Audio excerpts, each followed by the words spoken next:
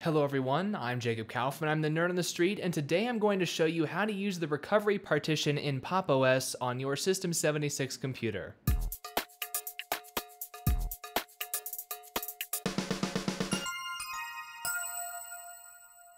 Alright guys, I do want to state for the record here, this video is not associated with System 76, this is a Nerd on the Street video. However, I've become more closely acquainted with System 76 computers over the last few months, and one of the things I've learned about them is that they actually ship, if you order with Pop! OS as your operating system, they ship with a recovery partition on them that allows you to recover from system failures on the software side of things. Now, if you order your computer from System 76 with Ubuntu, then you're not going to have a recovery partition, and in that case, you would need to burn a live USB disk in order to perform the steps I'm about to show you. But if you order with Pop! OS, which I highly recommend you do if you're watching these sorts of videos, your System 76 computer will come with a recovery partition that's very easy to get into.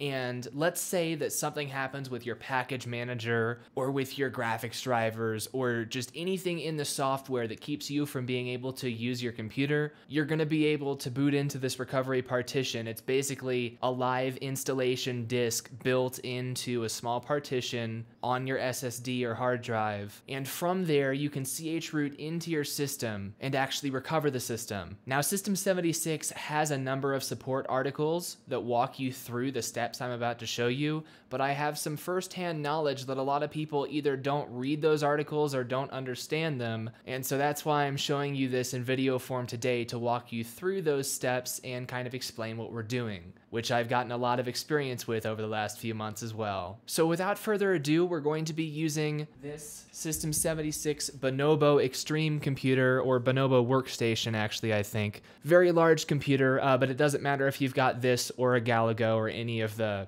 products that they offer. The recovery partition steps on Pop! OS are the same. So without further ado, we'll go ahead and cut to our capture card, and I'll show you guys this process. Alright guys, so here we are in front of the computer. The first thing you're going to need to do if your computer's not working properly is turn that thing off. You can do that in a variety of ways depending on where you're at in terms of the computer not working. If you can access the menu in the top right of the screen, you can use that. If you're at a terminal, you should be able to type sudo space systemctl space power off, and that should shut the machine down. Or if you're having NVIDIA issues and the entire machine's frozen, you can hold down the power button until the computer turns off. You don't want to do that on a regular basis, but in an emergency, it will suffice. Once the computer is powered off, we are going to enter into recovery mode by powering the machine on while holding down the space bar. So we are going to push the power button and hold down the space bar. Now, this is only for more recent computers, and by recent, I mean the last 5 years at least, that are shipping with UEFI firmware and will be using the systemd boot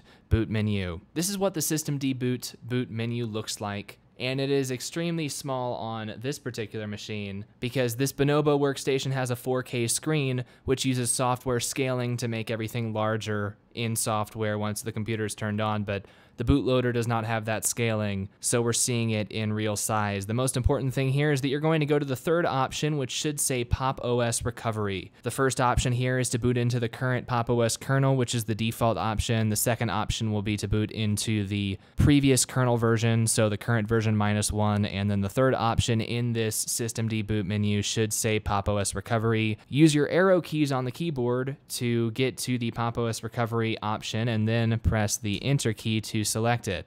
And after we select that, we're going to start seeing our system boot up. And here we have our default wallpaper. I've got a message there about a mouse I have plugged in. We can dismiss that. And here we are in Pop! OS Recovery. So the first thing you'll notice here is this Install Pop! OS dialog box, and if you're seeing this at this time, it's very likely the version number is going to be older than the current version. For instance, this Bonobo workstation was running POP 19.10. Here we have the installer for POP 19.04. That's because the recovery partition, as of right now, never gets updated. It is a single image that is shipped from the factory, and even though you can upgrade your Pop! OS installation, the recovery image is going to stay whatever version was shipped from the factory right now. That will change in the future. Now, normally I just tell people to ignore this window, but if you do want to actually dismiss it, you can just select your language and then after 4 clicks. Here, when we get to the point of selecting our storage device to install Pop! OS 2, we obviously don't want to actually reinstall our operating system right now because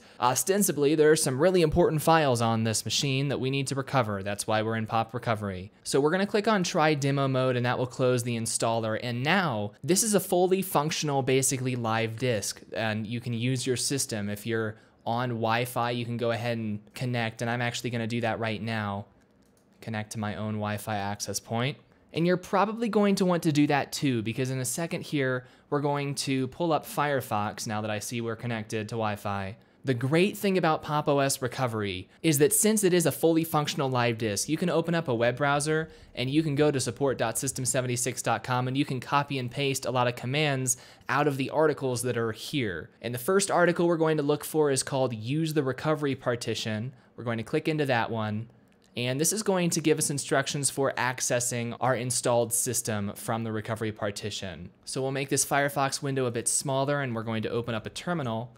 And here's where we can start actually doing some work. So lsblk is the first command we're going to want to run, and this is going to show you the disks in your system. Now, if you're using the default partitioning scheme that your computer shipped with, one of these partitions is going to be mounted at /cd-rom, and this is the recovery partition that we are booted from right now. You can see in my machine it's SDA2. On that same disk, on your main disk that your OS is installed on, you're going to want to look for 2 important partitions. The first one is the largest partition here, and you can see 224.4 gigabytes. SDA3 is my largest partition. Now, if you've got a newer machine, this probably won't say SDA3. It will probably say something like NVMe0N1P3, and that confuses people a lot because it's a lot more characters, and these future commands are going to be referencing your partition. So you need to make note of which partition is the largest partition. That's going to be your OS partition. Write down what that is called because we're going to use it in a moment. The other one we're going to want to look for is the first partition on the disk, which should be 512 megabytes all the time if you're using the default partitioning scheme. This is the boot partition, so this is where our bootloader is. This is where systemd boot puts its configuration files, and this is where our kernel image and our initial RAM disk are actually stored so that our computer can boot from them. So that's also important, but first we just need to mount that main OS drive, and you can see there is a command here to do that. However, that command's not what we want because I am using full disk encryption on this system. Now, if you're not using full disk encryption, you can skip these instructions under the encrypted disk section of this article, and you can just run a command like sudo mount dev sda3, and the mount point that we're going to be using is called /mnt. The live disk includes that directory already created so that you can easily mount things to it. Because we're using full disk encryption, we have to decrypt the disk before we can mount it. And it's very easy to do that. The command for it is right here. So sudo crypt setup lux open, I'll copy that.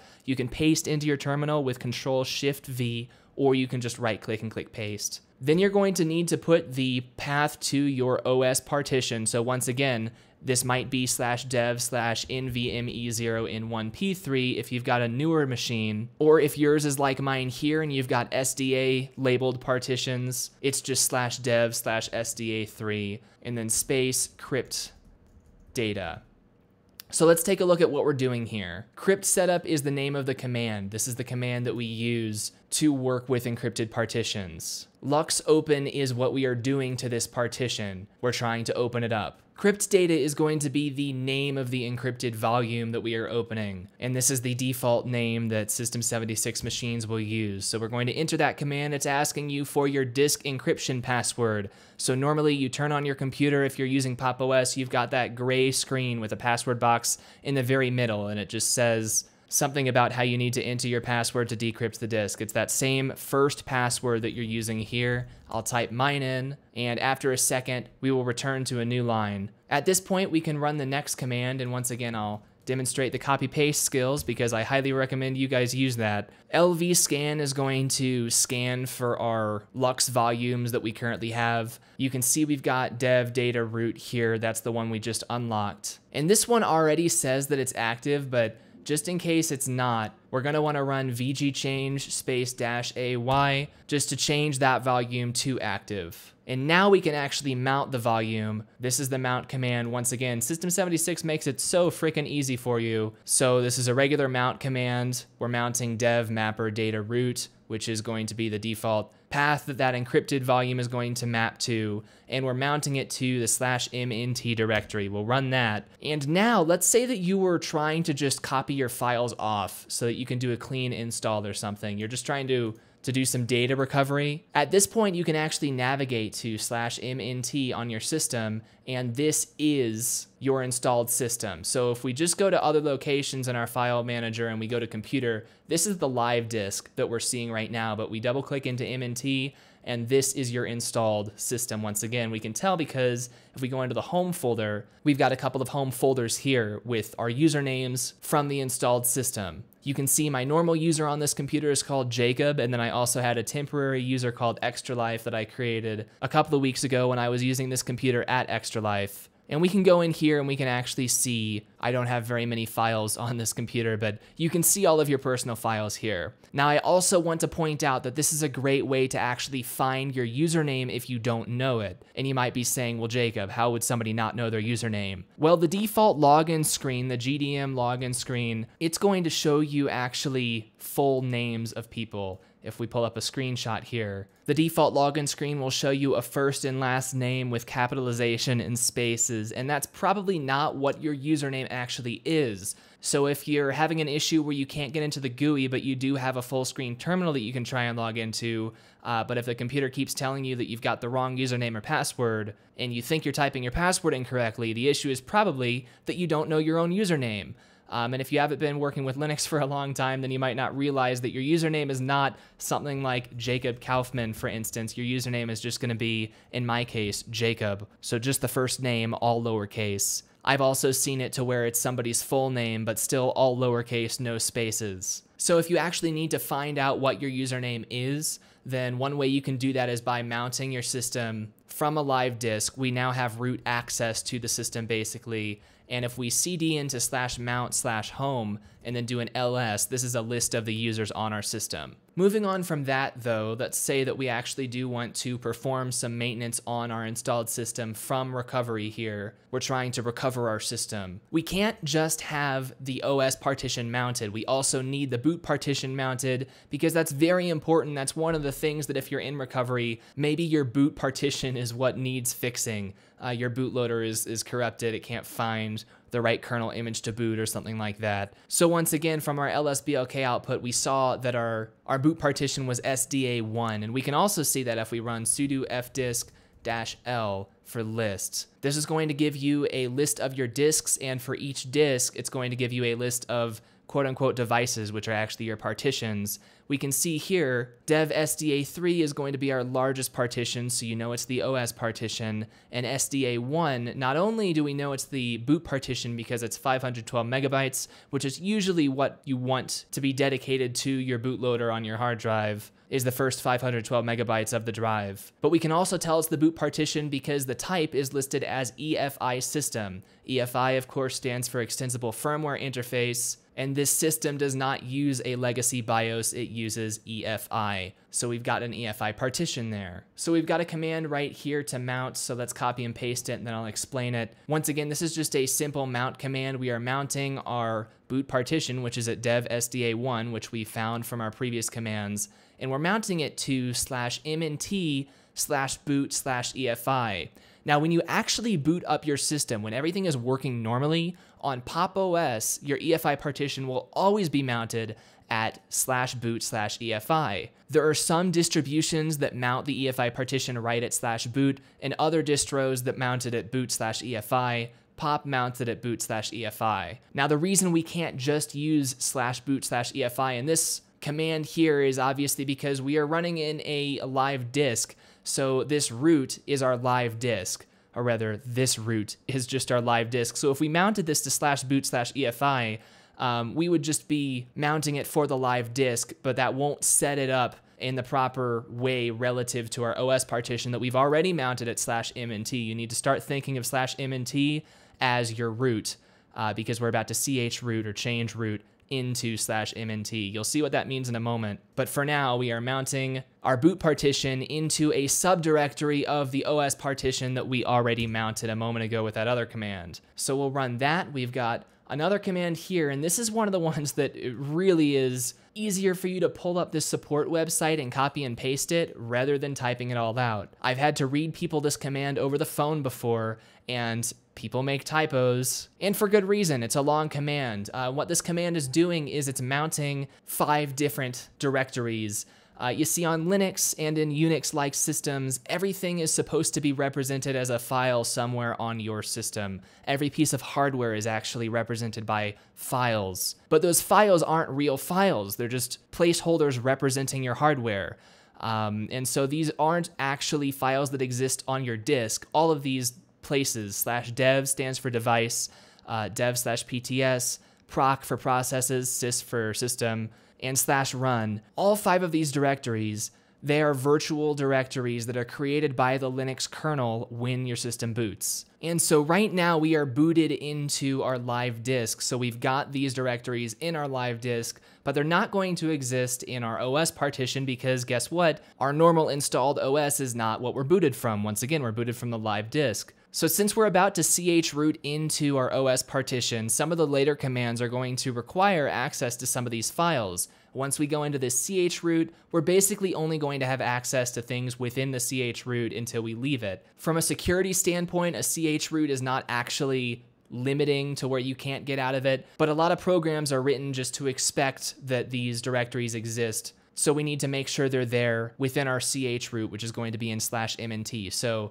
this command here, it's saying for I, and this is a variable, in all of these 5 directories. So for each of these items, we are going to mount that item to /mnt/ the exact same place. So dev is going to be mounted to /mnt/dev. Proc is going to be mounted to /mnt/proc. And the reason why they've put all 5 of those items on one line is because otherwise it would just have to be 5 separate lines. And if you're copying and pasting, this truly is easier. So we will press enter on that. Next, we are going to copy our resolve.conf into our /mnt/etc directory. And this is going to give us an error message. Now this error message is normal. I would still recommend you run the command. Once we get into our chroot, resolve.conf is what your system kind of uses to figure out what its DNS servers are supposed to be. If you don't have a resolve.conf, then you might be able to ping an IP address from within your chroot,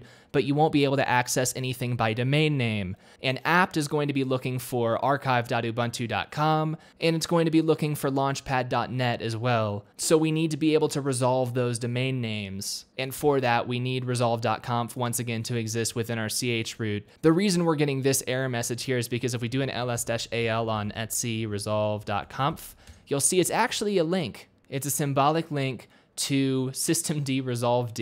So this was not always the case. There are some distributions where resolve.conf is a real file, and then there are other distributions where systemd is actually running a little DNS server on your system, and resolve.conf is just pointing to systemd. Now that link already existed if we do an ls-al on /mnt/etc/resolve.conf. You can see it's a symlink to the same directory, and it looks like it uses a relative file path for that link. So theoretically, we shouldn't need this command as long as we mounted /run, then this link should be pointing to the /run directory within our chroot. But this command is still written on the support article, and I would still recommend you run it because I have seen issues when people don't run it, and then they ask why it didn't work, and well, it's because you didn't follow the article.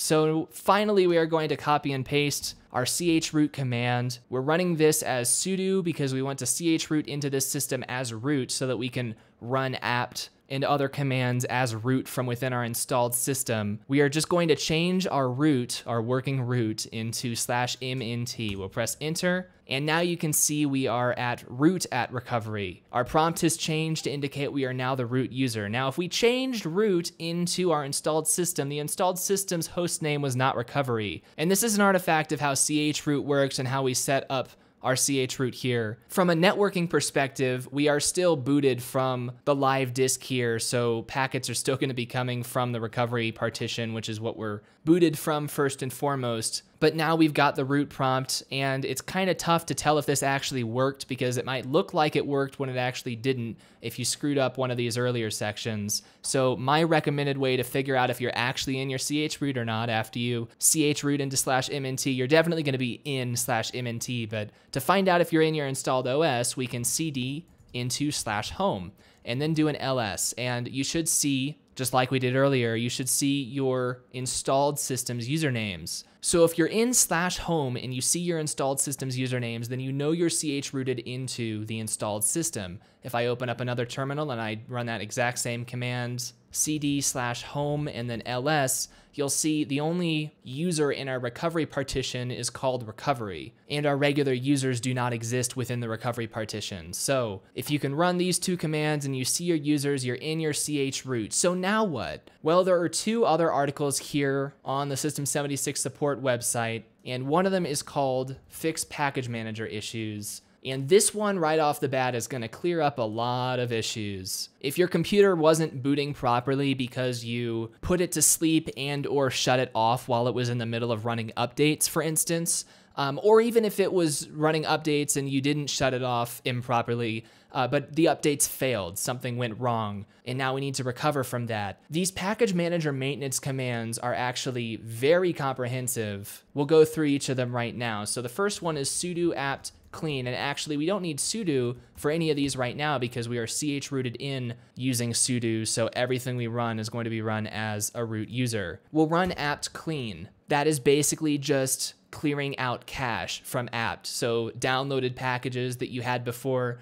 Obviously, if something's gone wrong, you're going to want to re-download them and make sure that you've got intact packages rather than trusting whatever is on your system's hard drive or SSD already. Because on the off chance that something downloaded wrong and your package manager didn't catch it, it might just keep trying to use the same corrupted files over and over again. The next one is apt-update -m. Now the -m here stands for ignore missing, as in missing release files and other issues that might be in our configured repositories. When we run apt-update here, it's going to go through in all of our configured repositories, it's going to grab the release files from and read what the most up-to-date versions of all of our packages are. Now if there's an issue in your configured repositories, you're probably going to want to know about that, and generally you'll still see error messages for it even if you do use the -m. So -m will not suppress all errors and warnings, but it will suppress certain messages that you don't really need to worry about if you're the type of person who needs to look up a support article for this stuff. The next command is a dpackage command. It's sudo dpackage --configure -a, and the A stands for all. Now, on a healthy system, that's going to run and not do anything. If you see any output whatsoever from that,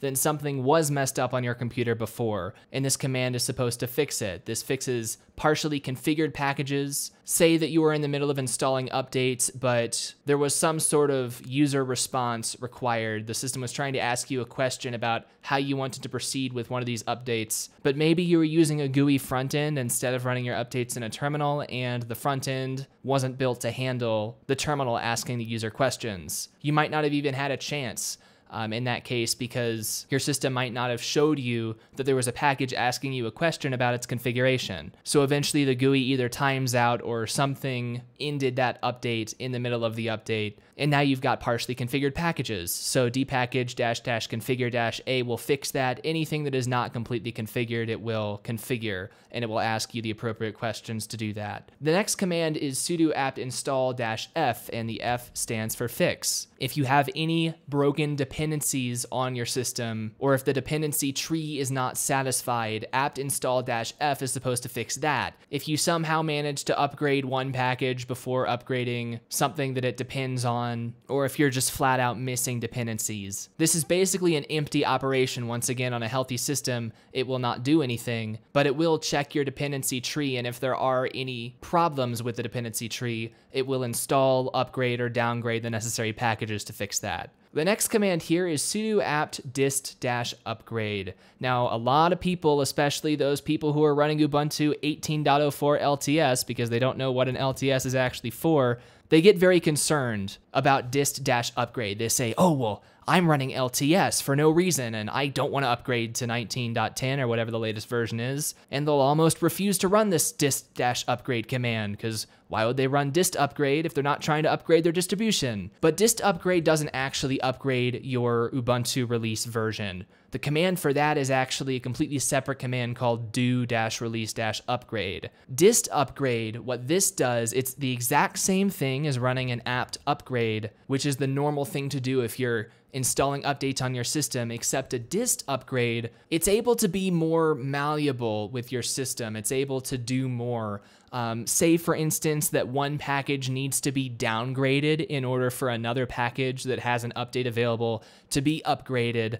Regular old apt upgrade might just not upgrade that other package, whereas dist upgrade, it says do whatever you need to do to get those upgrades installed. So this will not change your release version. If you're running 18.04, you will still be running 18.04 after running this command. The reason it's called dist upgrade is because in Debian, you actually do use this to upgrade your release version, but you can't just run this in Debian. You have to change your sources files first in Debian, which generally in Ubuntu is not how we do things. We don't change the sources files manually when we're doing release upgrades. Now, all of that said, there's another command that is equivalent to dist upgrade, and that's full-upgrade. These two are the exact same commands, dist-upgrade and full-upgrade. And so just to avoid confusing people, when people come to me and are having me help them fix their broken system, I'll usually just tell them to run full-upgrade unless they're following this specific guide and copying and pasting. Because full upgrade sounds less scary to some people than dist upgrade. So we're going to run sudo apt full upgrade. The reason, though, that it's dist upgrade in here is because the full-upgrade synonym did not exist in earlier versions of Ubuntu. It used to just be dist-upgrade. And there are a few other ones. Full-upgrade does exist in 18.04. There are some other ones that were introduced after 18.04, and you have to be careful with what version you're working with. But you can run sudo apt full upgrade or dist upgrade, and it will install package updates. Now, sometimes this is what you need to do to fix your broken system. Believe it or not, sometimes packages get released with bugs. Sometimes you'll have an update that contains bugs, and it will break your system, and then they'll release a fix. And you can't boot your system to apply the fix, but if you can boot into recovery mode and chroot in a terminal and just apply updates, sometimes that will actually fix your issue. Another good thing about installing updates is that it does things like what you just saw right here. These kernel stub lines are configuring my bootloader as part of a kernel update, which is normal. So let's say that I had a completely unrelated issue with my bootloader. The issue had nothing to do with packages or package managers or updates at all. My bootloader was corrupted, or I misconfigured it, and now my system won't boot. Sometimes all you have to do is install updates, and if there happens to be a kernel update available, it will automatically regenerate your bootloader as part of the update. And bam, problem solved, you can boot again. So there's really no reason not to run all these commands if your system's not working. And then the last one is apt auto remove -- purge. And it's generally a good idea to run auto remove anytime you're running updates, just at the end of it, because obsolete dependencies, things that your system used to need that it does not anymore, you want to clear that stuff out so that it's not sitting around taking up space in your hard drive, so that it's not causing issues in the future. And the -- purge just means we're getting rid of the configuration files and everything with it, because you absolutely don't need those anymore. Now, sometimes just running through these 6 commands one time will not fix your problem. But I've had plenty of issues where the solution lies within these 6 commands, but you just have to change the order a bit. I've seen problems before where you have to run apt install -f, then you have to run dpackage configure, then you can install updates. It really depends on what the exact problem is, what exactly you did to screw up your computer. This order is logical, it makes sense, and it will usually work, but if running through it once doesn't work, and let's say that you're not familiar enough with the messages, the errors and warnings, and just general informational messages, that these give out, you know, I'm able to see the output from any one of these commands, and I can tell you, you know, if that output is good or bad, and I can tell you if it indicates that we should run another one of these. But even if you're not able to read the output of these commands, running all of them twice, for instance, will not hurt anything at all. You know, just now, the system was not actually broken when I went to make this video, so the first 4 commands did absolutely nothing, you saw, but I was able to run them anyway. So if you were on one of those super corner cases where this order wouldn't work for you, you would actually need to run apt-install-f, then you would need to run dpackage-configure-a.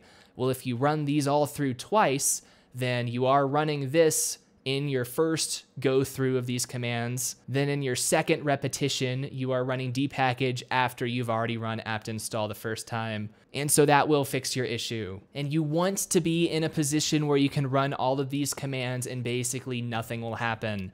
Apt-update is going to check for updates. You want to see all packages are up to date. Dpackage-configure, you don't want any output from. apt-install-f, you don't want it to do anything. The dist upgrade, you want it to show you that nothing is available for update, and then the auto remove, once again, should do absolutely nothing if your system is entirely up to date and healthy. So there are some problems I have with apt in the way that packages are handled on Ubuntu, but I will say it is a very resilient package manager, and you can fix it 99% of the time using a combination of those commands. Finally though, let's say that your bootloader is the issue. Like we said before, there is a third article here called Repair the Bootloader, and this is the one you'd want to look at for repairing grub or system deboot. Now, if you're running Ubuntu, you're going to be running grub. If you're using Pop! OS, you're using system deboot. And either grub or system deboot can actually be used for EFI or for legacy BIOS. And so this article is kind of long, and it can look overwhelming if you're not sure what you're looking for. Basically, what you need to ask yourself is, first of all, am I using grub or system deboot? It should be fairly easy to tell that, because if you're using Pop! OS 18.04 or above, once again, you're on system deboot. If you're using Ubuntu, you've got grub. Another way to tell is that the menu at the beginning of this video, if you held down your space bar and you saw that menu that included reboot to firmware interface, that's definitely system deboot. And if your menu says grub at the top, then it's grub. So we're going to assume that you're running system deboot like I am here, because this video is about the Pop! OS recovery partition. So we will scroll down to the system deboot section, and you are going to need to figure out if you're booted in EFI or not. An easy way to tell this was, remember earlier in the process when I ran sudo fdisk-l, and we saw that our boot partition was an EFI system. Well, if your system is booted in BIOS mode, then you would have no reason to have an EFI partition. In fact, you might not even have a separate boot partition at all if you're in BIOS mode, but if you do, it's not going to show up as EFI system. It would probably say Microsoft Basic Data or FAT32 or something like that. But really, in a BIOS boot setup, the most important boot files are going to be in your master boot record, which is not a partition per se, like it is in EFI. So we know that we're in EFI mode. System76 gives us a big long command here that you can also use to tell if you're in BIOS or EFI mode. And this is a very long command, but all that it's doing is checking if this directory exists. And you don't need this command for that. You can just run ls-al sys firmware EFI. If you've got files in here, you're definitely in EFI mode, because once again, sys, this is not a real directory. This is a virtual directory that the Linux kernel created when we booted our system up. It saw that it had EFI firmware variables, and it created these directories, and these files, quote unquote, are actually just showing us the variables in our firmware, which is pretty neat. So if this directory has files in it, then you are booted in UEFI mode. If this directory does not exist, if you get something like no such file or directory, then you're in BIOS mode. So now that we know we are in UEFI mode, let's proceed. Once again, you need to know if you're using NVMe or SATA. The only reason you need to know that is because it changes whether you type in SDA for SATA or NVMe 0 in 1P for NVMe. We already saw that we're on a SATA system. If you buy a computer from System76 today, it's going to be NVMe. That's why this one's listed first. But for the SATA steps, we can skip all of this because we're already in our chroot. We can skip right down to this apt install command. Now, we could use apt reinstall, instead of apt-install -- reinstall. The reason why they put apt-install -- reinstall, the longer version here, is because Ubuntu 18.04 and Pop 18.04, apt in those versions did not have a reinstall command. If you typed apt reinstall, you'll see here it is a valid command on my 19.10 system. It would say invalid option reinstall if you're running 18.04. But since we're on 19.10, let's run apt reinstall. And then they give you a couple packages that you can reinstall here. These are Linux generic and Linux headers generic. This is a Linux kernel that we are reinstalling here. Now I am going to append one more here, and that is Linux-System76. When this support article was written, Pop! OS just pulled in the same upstream Ubuntu kernel that Ubuntu was already shipping, the generic kernel. At this point, System76 is actually shipping their own custom kernel version. It's not actually super custom, they're basically backporting the 19.10 kernel, which is 5.3, to older releases of Ubuntu for hardware support, because some of their products will not have wireless or video or other important things like that if you're on kernel versions older than 5.3. So they created a package called Linux-System76. They made the System76 driver package depend on this package. So if you have the System76 driver installed, you are going to pull in the 5.3 kernel. So I'm going to tack that onto the end of this command here. We're going to reinstall those, and you'll see even though we just saw there were no updates available, we're going to re-download the kernel anyway. You can see we are downloading the kernel from ppa.launchpad.net/system76, not from Ubuntu, because like I just explained, we're running the custom kernel version 5.3.0. So that just reinstalled our kernel. The next thing we'll want to do is run update-initramfs-c-k all. The -c here means we are creating a new initramfs, and this stands for the initial RAM file system or initial RAM disk. This is the image that your computer actually extracts from your storage device into your RAM to kickstart the installed system. That's the job of the bootloader, is to locate this initial RAM disk image and to extract it into your RAM. The -k all means we're generating an initramfs for each installed kernel that we have. You could also specify a specific kernel version such as this. I'm not sure if just the numbers would work. I think you would need more than that to specify which kernel version you want to generate an initramfs for. But we're just going to do it for everything installed, which should only be 2 versions. All right, you can see we got some warnings here, and if this computer does not happen to turn on after we finish here, then I might be worried about these, but I'm not too worried about them at the moment. If we scroll down a bit here, this is the important part. Our system found our installed kernels. You can see the update initramfs script is going to call kernel stub, and that is going to copy the kernel into the ESP or EFI system partition, which is that partition that is mounted at /boot/EFI, or right now it's mounted at /mnt/boot/EFI if we weren't in our ch root. So that is excellent. You can see it's placed a kernel image in boot VM Linux. The Z there is because it's compressed. And then it's placed an initram disk at /boot/initrd.img. It has copied those into the ESP so that systemd boot, when we boot in EFI mode, can actually extract that RAM disk and boot that kernel. So now we're going to exit out of our ch root. This last command does not need to be run from within the ch root. It is the bootctl command. You can tell from the CTL at the end of the command, it is part of systemd boot. And what we're telling it right now is that we want to install our bootloader to the path /mnt/boot/EFI. And just to demonstrate once again, if we run an lsblk, you can see that SDA1, which is our 512 megabyte partition, it was the EFI system partition from our fdisk output, sudo fdisk-l. Right there, EFI system partition. That is booted to /mnt/boot/EFI, so that's why we are specifying the path to install to. If you run this while you're in your booted system, your normally working system, it's completely, well, I won't say it's completely safe, but you can open up a terminal and run sudo bootctl install without specifying a path if you're booted normally, and that normally won't cause any issues because the default location to install to is /boot/EFI. It will actually check, I think, boot EFI and just /boot. It will check which one of those is your EFI system partition. But if it's anything other than those two, which it is at this point because we've got the /m and t at the beginning, we have to specify it manually. So we will install it. You can see that's very quick because kernel stub actually took care of copying the necessary images into place in our EFI system partition. All that systemd boot has to actually do is set up some configuration files for itself so that next time we boot, it's going to read these configuration files, and those configuration files are going to tell it where to find the images that kernel stub set up. You can see we've got created EFI boot entry Linux boot manager. So this tells your system firmware, your UEFI, or if you're old school, you can kind of call it your BIOS. This tells your system, your hardware, that there is a Linux boot manager, systemd boot, that is ready to handle your booting. Now, if you see a bunch of errors and warnings throughout any of these commands, then maybe there is something more complicated that is wrong with your computer, and that's the appropriate point to call up support. If you've got a System76 computer, you can call System76.